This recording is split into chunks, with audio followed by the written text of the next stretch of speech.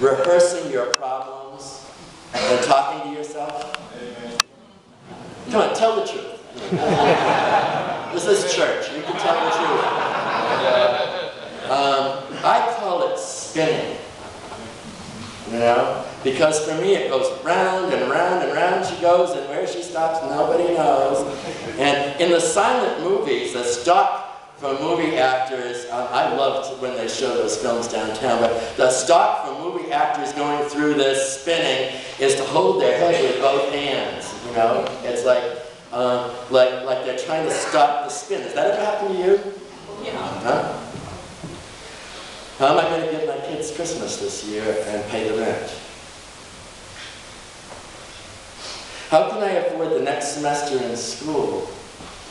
But if I don't keep plugging, will I be older than Moses when I graduate? How can I tell my spouse that I spent the money we were saving on the vacation, for the vacation, to pay for the car repairs that get us to work? Or I've been in denial that I was gay when I got married, but I can't deny it anymore. How am I going to tell my wife or my husband or my kids? Or I've lost my job, and my family thinks I'm going off to work every day. I was afraid to worry them. I've applied, I've spent every day applying for jobs, and I've applied everywhere I know to go, and there aren't any jobs out there for somebody my age. Or I hate my job, and I don't think I can stand going to that place one more day, and there are no more jobs out there. I don't know if I'm going to be able to make it to retirement age. What could I possibly do that would make them want me to take early retirement at 35?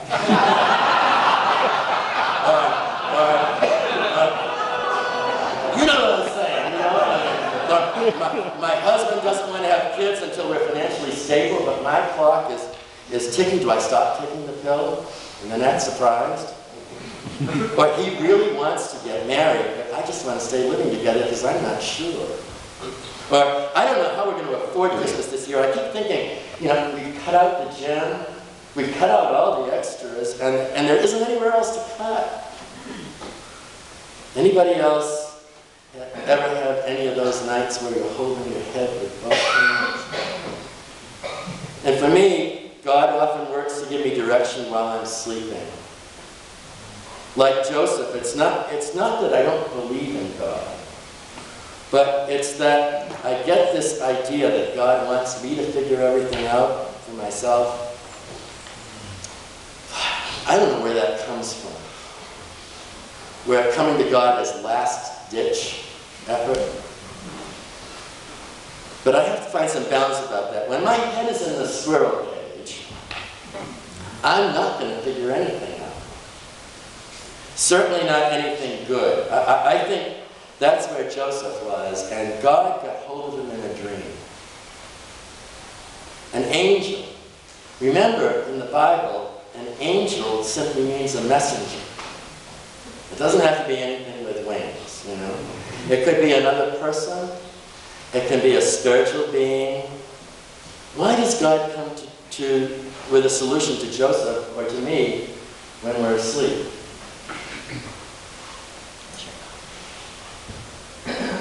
Why do you think God comes to your help when you're asleep?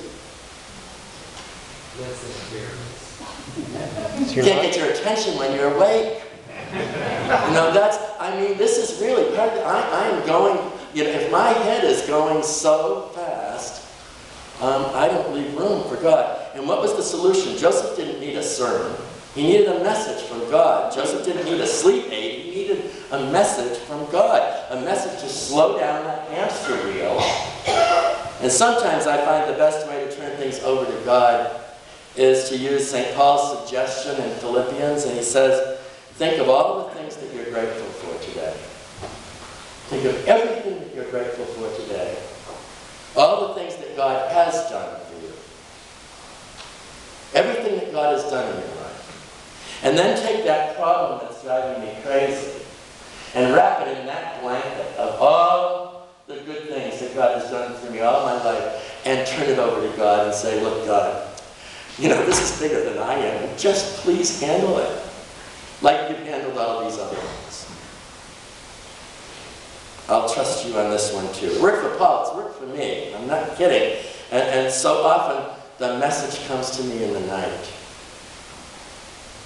You know, after I've turned things over, the solution, the answer to the dilemma comes to me in the night. And I don't know whether it's a dream sometimes, or I don't know whether it's even a thought.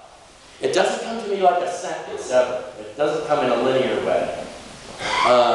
And I may not know completely what to do, but I get this idea about where to start. And I didn't have it when I went to bed. And so in this dream, God's messenger says to Joseph, Joseph, don't hesitate to marry her. Her pregnancy is God-conceived. She will bring a son to birth, and when she does, Joseph, you will name him. And you will name him Jesus, which means God saves. Name him God saves, so that you'll always remember that. God saves. And Joseph woke up. I'll bet he did. This was not the idea that he had planned in his dream. God reminds him of a scripture verse, and the verse is not that a woman having the baby in the scripture is a virgin. The point was that this baby that had born 700 years ago had something to do with the fact of Emmanuel, that God is with us. And in Mary's case, God is with her to have this baby. You know, I make it from every day to every tomorrow by remembering that God is doing for me today what I cannot do for myself. That's how I make it through my days. I mean, it's not that I'm lazy. I try to do what I can do, but I know that God is doing for me what I cannot do for myself. And in this story, God is doing for Mary what she cannot do for herself. And God is doing for Joseph what he cannot do for himself. And with all his tossing and turning and holding his head in both hands, God's constant love for us and God's care for the whole world, God's presence, God is with us to save us. That is to say, God is with us to change the direction in which life seems to be headed at this moment. The miracle is God with us, whatever it is that we need. God with us to make all things new. God with us in our dreams. God with us in the person of Jesus. God with us in the friend. God with me and all of you this week, you know? God with us in the stranger. God with us in the puppy, you know? That knows when you're sick or blue and just snuggles, you know, just because he knows you need it. How does the puppy know that, you know? God is doing for Mary what Mary cannot do for herself. And the angel tells Joseph that in this baby, God is doing for him and for the world what we cannot do for ourselves. God is coming to be like us so that we can be like God. That's what Joseph learns. God is coming to be like us so that we can become like God. Matthew's gospel begins with a genealogy tracing the heritage of the baby, and the baby grows up to bring God's love and life to person after ordinary person. Matthew's Jesus is the one that says, seek first the kingdom of God, turn the other cheek, go the extra mile. If you don't think that will get you nailed up, it will. Blessed are you who are poor in spirit. Blessed are you that know your need for God. Matthew's Jesus says all those hard things, but the baby's name means God saves us. In other words, in the birth and life and teaching and death and resurrection of Jesus, God fills any gaps where we fall short. That's the promise. At the end of Matthew's gospel, after his death and resurrection, Jesus says to everybody that he's returning to God. And then he says to us, go into all the world, go to the ends of the earth, and tell this good news of God's love. And wherever you go, lo, I am with you always. So that's how Matthew's gospel begins and ends, that God is with us. Christmas isn't just a story about a baby being born a long time ago. It's about God being at home, God being with, God being at home with Mary. It is about God being at home in Joseph's dream and in Joseph's trying to be a just man who gives life, not just a person who obeys the law.